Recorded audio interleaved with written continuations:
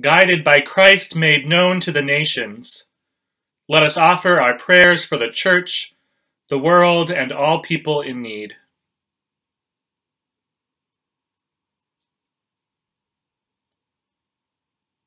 For all who share the gospel and proclaim freedom in Christ throughout the world.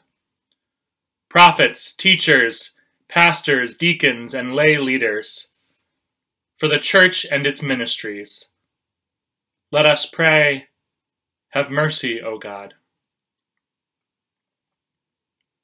For all of God's works in creation, plants and animals, water and soil, forests and farms, and for those tasked with protecting our natural resources and all that exists, let us pray, have mercy, O God.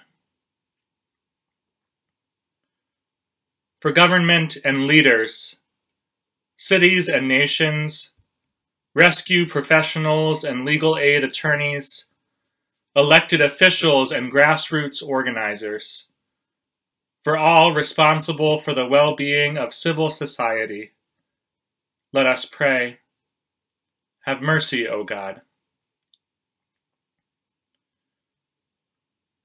For those who suffer in mind, body, or spirit, those who are sick and hospitalized, those living with HIV/AIDS, those struggling with mental illness, those who are hungry or homeless, and all in need, especially those battling COVID-19 and those who care for them.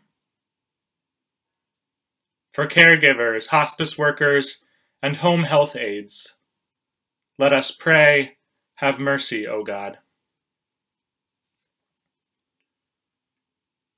For the concerns of this congregation, those who travel, those absent from worship, those celebrating birthdays or anniversaries, for the people of God in this place and for other needs in our community, especially those we name now silently or aloud.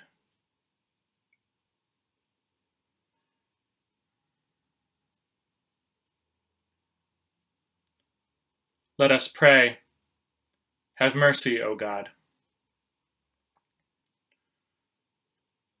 For the covenant God made with us in the waters of baptism, in thanksgiving for the baptized who have died in the Lord, let us pray, have mercy, O God.